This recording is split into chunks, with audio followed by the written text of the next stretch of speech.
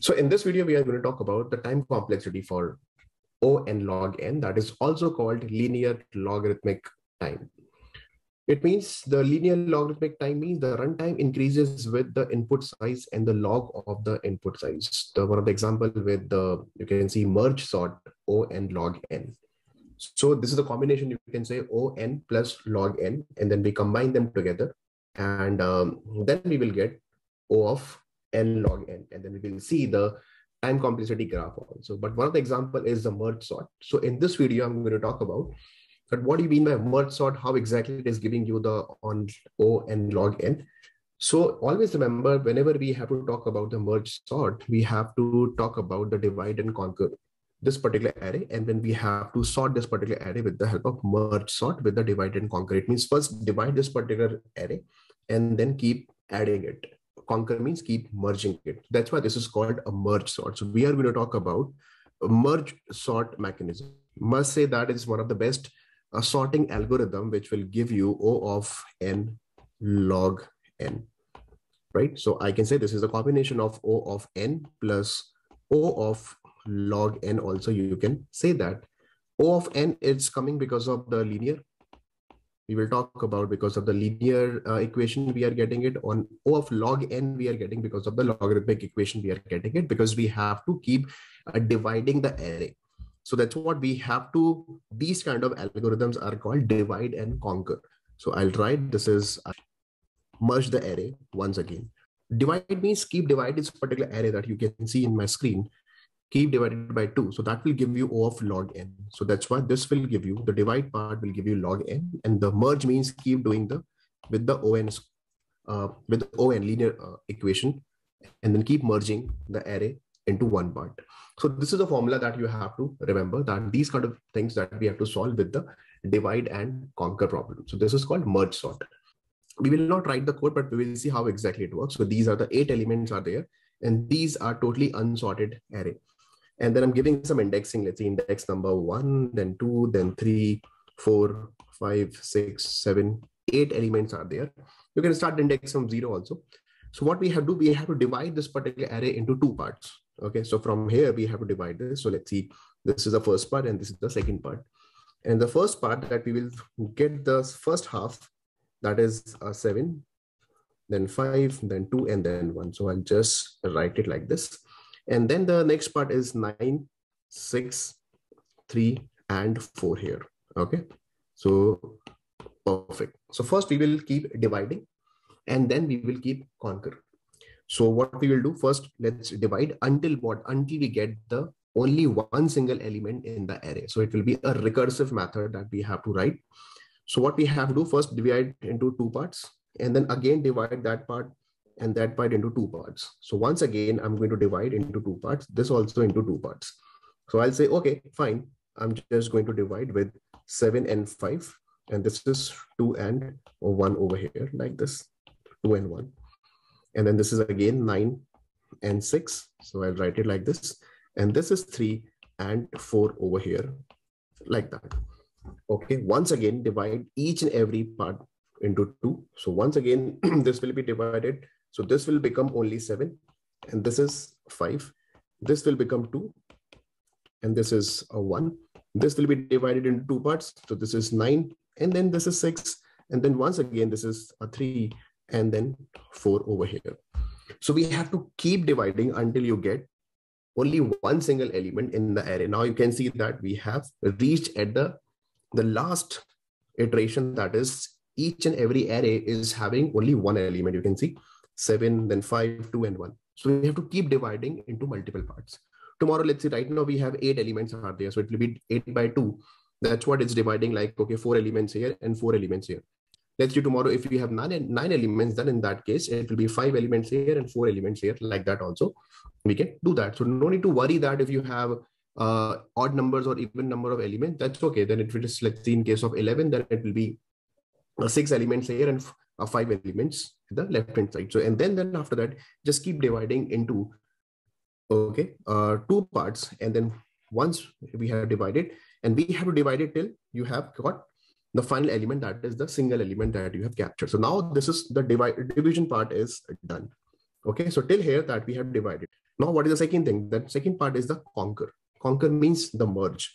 Now we have to start doing the merging part. So that's what I'm saying. This is a merge part, or you can say the conquer part also. Okay, so I'll do one thing. I'll just write all these elements that we have already captured, right? 7, 5, 2, 1, something.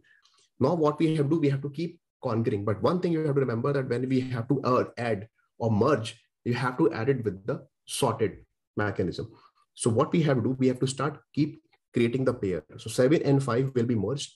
So which one is, so when what we have to merge? So merge means merge, but before merging, we have to sort it. So I'll write sort and merge.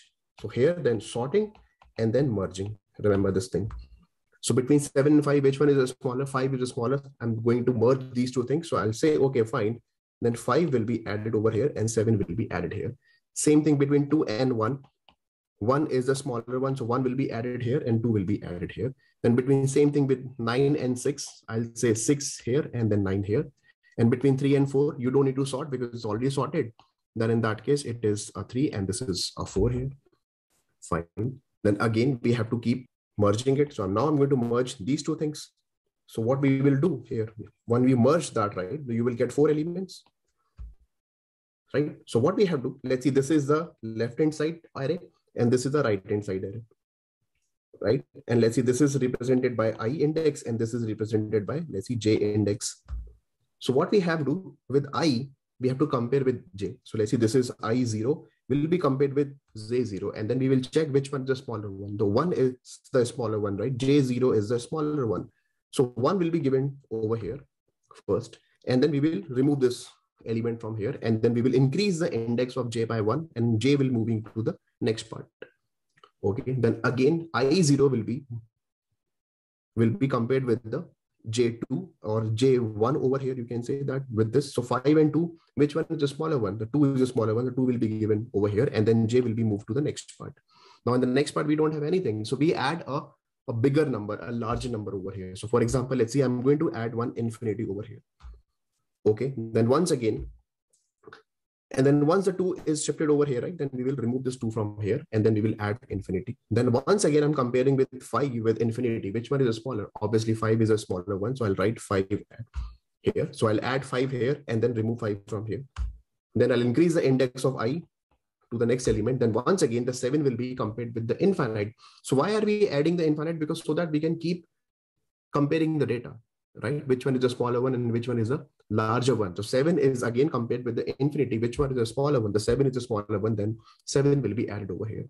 Same thing, we will do it over here as well. So let's see, once again, 6, 9, 3, 4. When we merge them together, we will get 4 elements. So I'm writing, okay, this is once again I, and this is J. This is I0 and J0.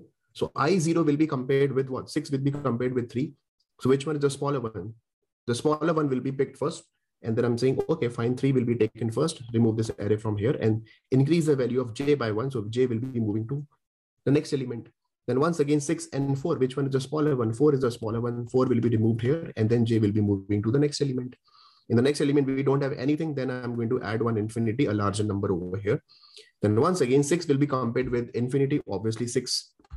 Then in fact, no need to compare 9 with infinity. We know that now whatever you're comparing with the infinity number, that specific number will be the smaller one. So I'll just keep adding 6 and 9 over here without any problem.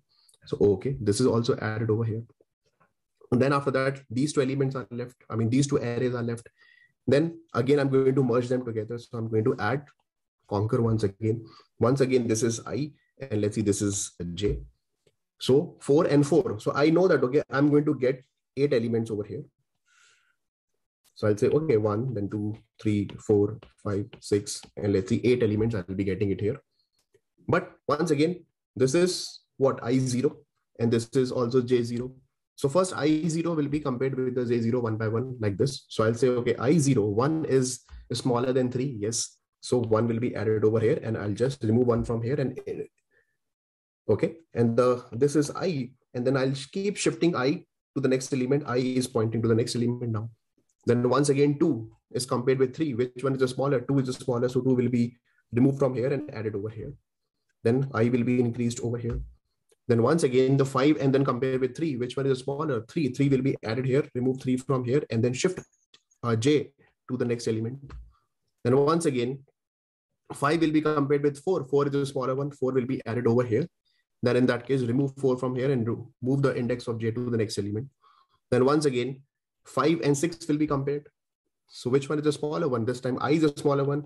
It means 5 add over here, remove this 5 from here, and then move I to the next element.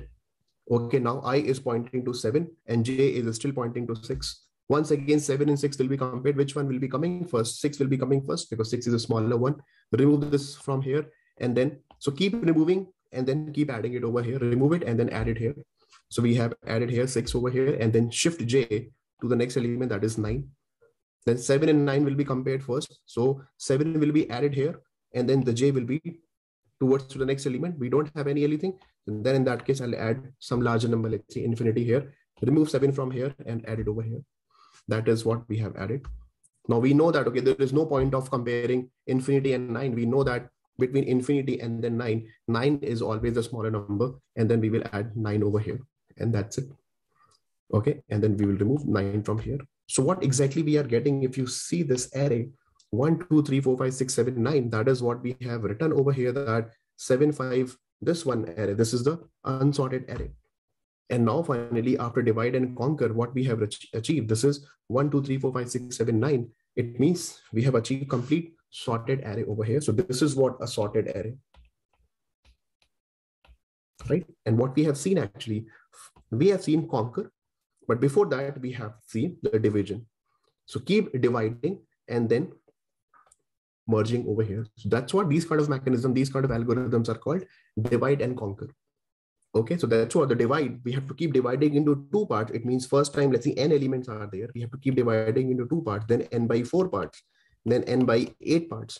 So that's what, this is what we have already seen in the, just like in the binary search also, what we do, divide into 2 parts. So this is giving you log of n time complexity. But here, when you keep merging it, this is just giving you what? Merging to array, that is giving you O of n linear equation. So that's why when you combine them together, log n over here, like this. So that's why the time complexity will be this one. So if you see the time complexity graph, so O n log n, somewhere it will coming over here, right? See this one. Okay, this is not better than O of n and O of log n. This is slightly expensive as compared to n and log n. That's why you see here, and this one also here, O n log n is coming towards left-hand side of O of n. So, but still this is better than O n square and O n cube.